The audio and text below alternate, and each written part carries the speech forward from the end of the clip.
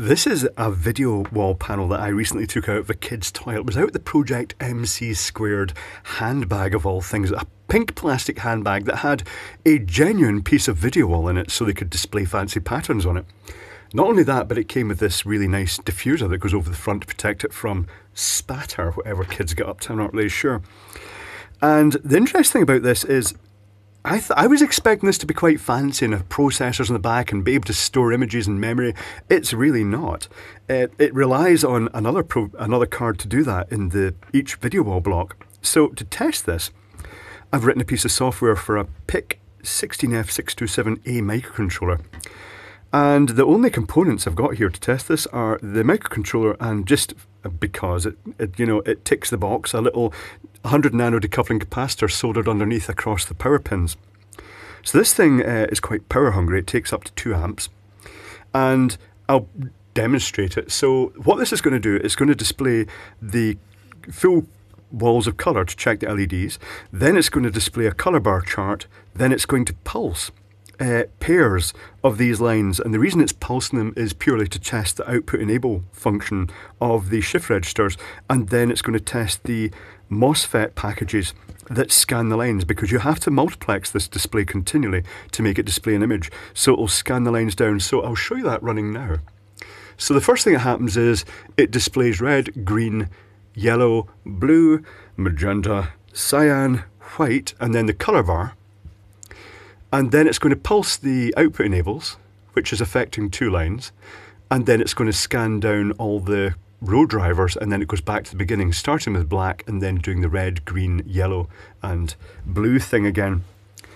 And interesting things that are worth noting about this circuitry is it really does, it really is dumb. It's not like the WS2812B addressable LEDs that you can basically send, and those, they self-address from the first row, and you can send them an image complete with multiple levels of intensity, and it will just, even if you disconnect the data after that image has been sent, they will store that image and it will just display it continually.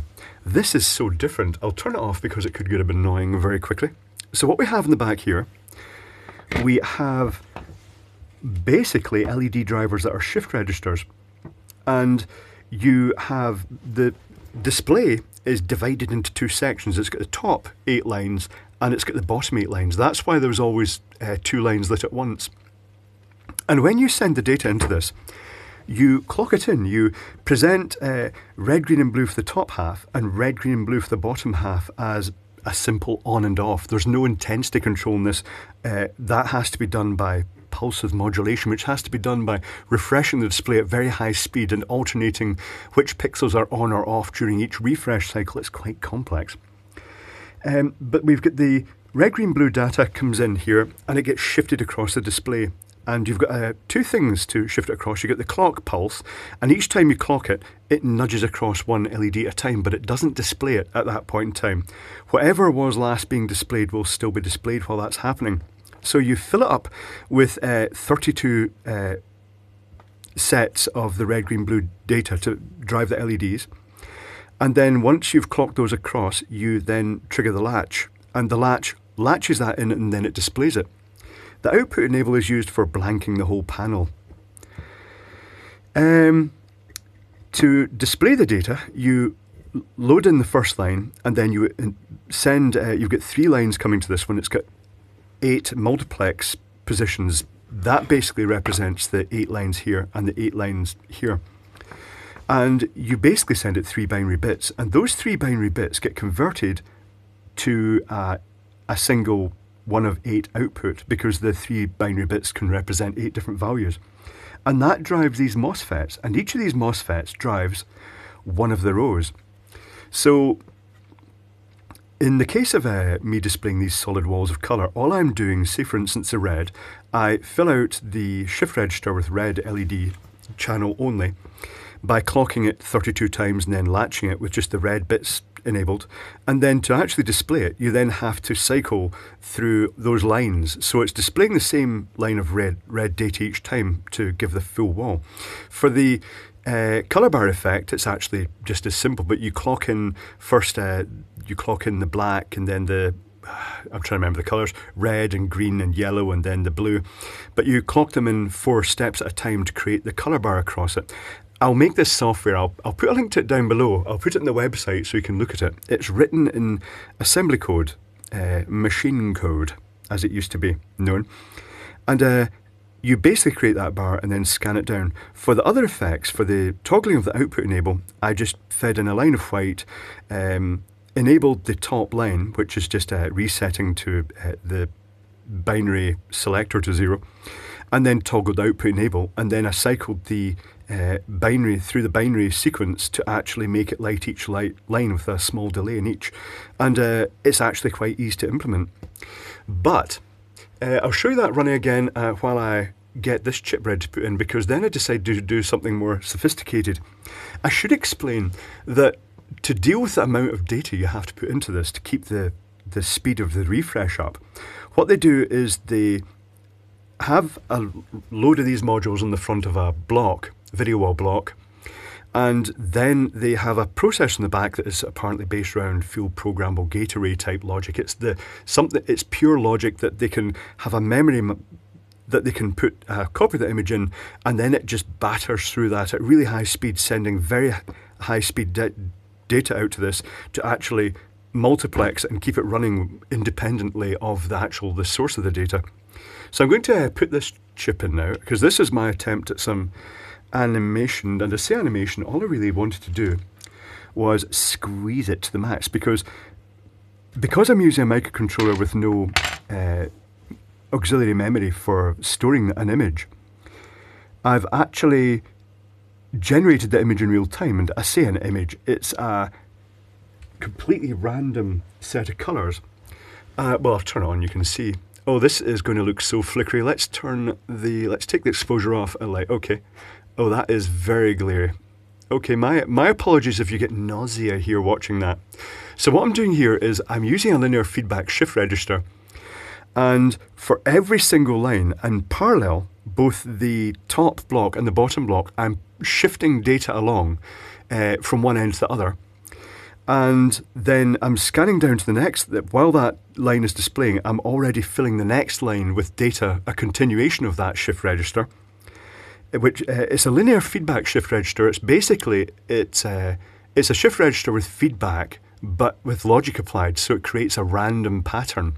And you'll see that there are pairs of the patterns scrolling up this just because the way I've done it in different colours. And they actually gradually move up the screen as they scroll across as well. And I fill each line in return, and then I reseed the randomizer right back to the beginning. So all this data is being generated in real time, which means you are seeing a very slight shimmer there. It really eats the processing cycles when you have to generate the image, not just in real time, but as you multiplex it as well. It really does consume the capabilities of the processor. And what I'm doing then, I shift in the linear feedback shift register, reseed it to start again, and then when it goes on to the next frame of the animation, it will repeat that several times, then it goes on to the next frame, I increment the shift register, and then I restore the seed, so it's now one step further across. And it creates this really, it's kind of swamping out in the camera. This is it slowed down as well, it can go really fast. This is it at speed 10. At speed 7, it was just blurring across the camera. I could see the effect, but the camera wasn't picking up that sort of the sweep of colour across it. Possibly down to compression, and particularly when I tried uploading it to YouTube, and it caused slight issues with the compression there again.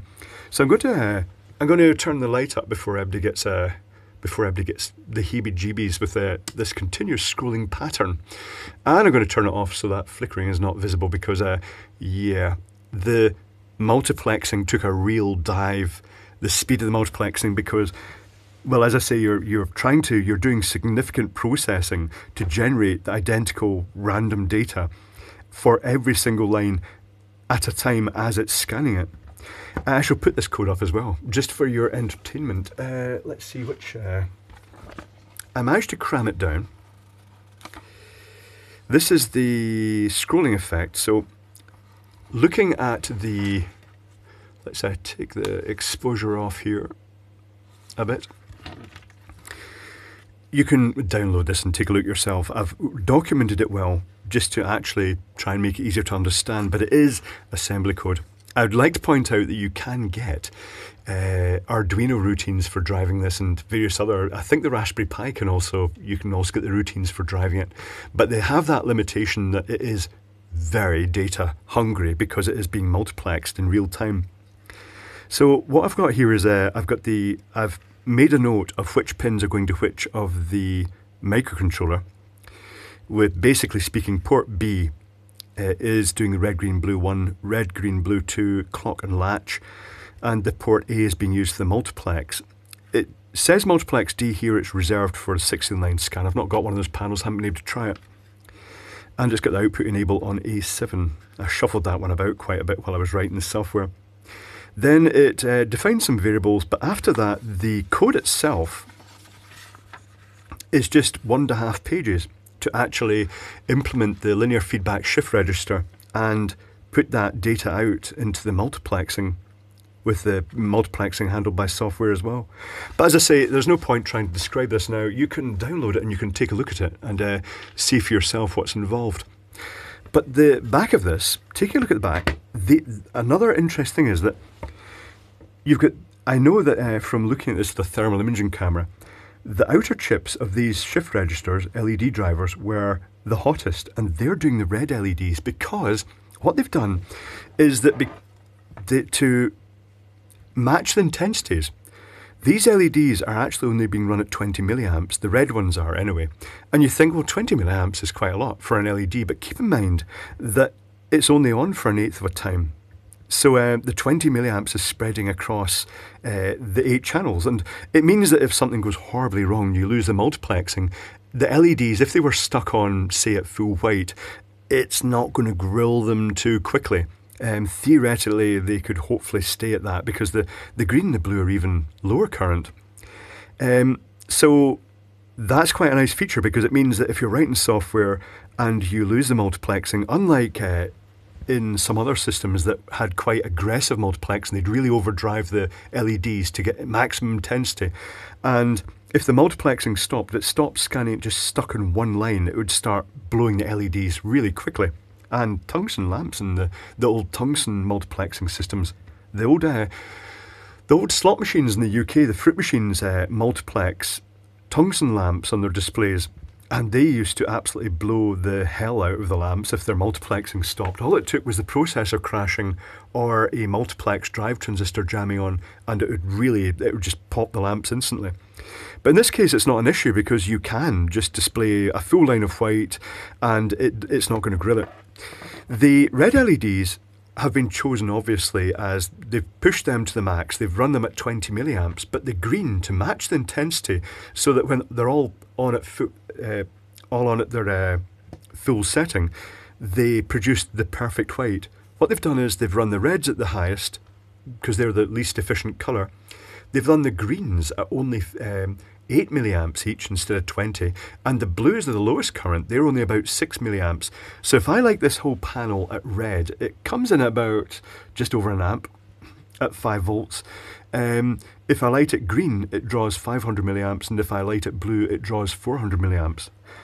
It is designed for looking at. It's not designed for lighting walls. It does light the room quite well, but you couldn't use this as a sort of an LED wash light. It really is designed for looking at. So I could tell from the thermal imaging camera that the 2 outer chips here were the red because they get the hottest, because these also limit the current through the LEDs. That is set locally by a resistor next to the chip that sets its current output. So I'm guessing that they went red, green, blue, and then from the other side it was the reverse red, green, blue in the way like that, just from the temperature of the chips. And that way each of these chips is just doing one colour along that row of pixels. And that's how they sort of they can set the current individually for red, green and blue. So we get 2 of those, so each one is obviously doing 16 pins, 16 outputs per chip, and then the 2 per section of the panel then gives the 32 LEDs. The MOSFETs are dual MOSFET packages. I'm guessing they're just in parallel, and they're driven off a very simple traditional logic chip. It's really nice. It's very nice. There's also a couple of octal bus drivers, which I think are actually probably being used to gate the information coming in out from this port, because you can cascade them and you can shift data from one panel, I think, I've not got another panel to try this, into the next panel, and normally there'd be another connector here and it would just be linked across. But due to the limitations of the multiplexing, that's why the video wall modules, you just tend to get a block with a smallish number of these panels, and then the dedicated controller at the back that is designed, it's a mass-produced item again, that connects to a series of these and just shifts the data across them in as a sort of predefined clump of panels. Very nice, very neat. Much simpler than I was expecting. And this is, technically speaking, if you made a little inline connector for this and you made a little circuit board or even just hardwired this onto another connector, I ended up just tacking it onto the board. Technically speaking, you could just plug this into the back of a board and it would do the full self-test with this bit of software I wrote for testing them. I'm not sure how useful that would be, but you know, it was quite fun writing it. But they're very interesting. Much simpler than I was expecting, and quite fun just to try and see what you can squeeze out a microcontroller on its own, creating that information in real time. To actually do a coloured image, keep in mind that there are, well, let's get the calculator.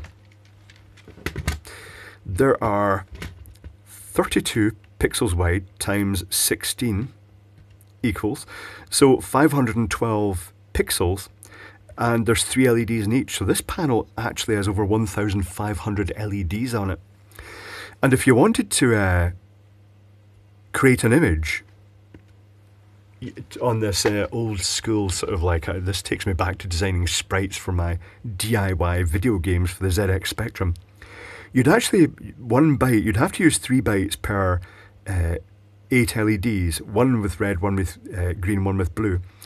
And you'd actually have to have a big block of memory to actually store that image and then maybe shift that out, rotating each of those files round, clocking the data out from its from one end of it onto the display in sort of real time, and then you'd have to just keep doing that. As I say, it won't store an image. You'd have to, the software would spend all its time scanning that while trying to generate the image and push it out. All very interesting, very neat. It just makes you think differently. I've seen all the video walls, all I ever really see is video wall modules. I've never actually realised that what's inside them is so traditional, if you will, that it's not got much intelligence. It is basically those shift registers, and the multiplexing is being done by a bit of clever hardware in the back that receives the video signal sent out and then converts it into the format and scans these in real time to create the image. Very neat. Anything else worth mentioning? Not really. I shall put the code, I'll link to it down below in the description. I shall put the code up. I've stripped it down and made it really lean. I'll put the hex files up as well, so you can just copy it into a chip if you want to play about with it and just see what it looks like. But I'll also put the assembly files so you can actually play about and read them and swap values and stuff like that. But very neat. A lot of fun playing with this. Bonus extra footage for those of you who had the patience to stay to the end of that rambly video. If you remove this chip and say for instance you just simply do not have any sort of chip programming stuff, but maybe you bought one of these video wall modules and you just wanted to have instant gratification, all you need to do is supply 5 volts to this connector in the back here. You got it out the same sort of kid's toy I got mine from, then it will already have a couple of wires onto that. And if I turn the power on now, let's get the power supply on here, turn the power on, then it will just display flickering mess. And if you run your fingers over, you can actually inject data onto this, just basically as electrical noise, because your fingers it's picking up the mains hum off your fingers and it's interpreting it as data. Just watch you don't zap it as static or anything like that. But by sort of running your fingers over the clock, latch and data pins, you can get some quite interesting sort of visual effects on it. Basically like a malfunctioning video wall, which is coincidentally exactly what happens in the malfunctioning video walls when they are just getting garbled data, and it just ends up displaying gibberish like this. But I have to say, it's strangely therapeutic just running your fingers over the connectors. In the case of the raw unit, you'd just be putting your finger in these terminals here at the back and injecting the noise with your fingers. It's quite pleasing. Yeah, if you've got one of these and you're not going to do anything else with it, this is definitely the one thing you should do because it is strangely therapeutic. And you can't really damage the panel because even if you do jam one line of pixels on, it doesn't really matter because it's not going to overdrive the display. Another thing worth mentioning, it doesn't have to be quite 5 volts. This thing will run right down to, let's stick the chip back in again. Let's put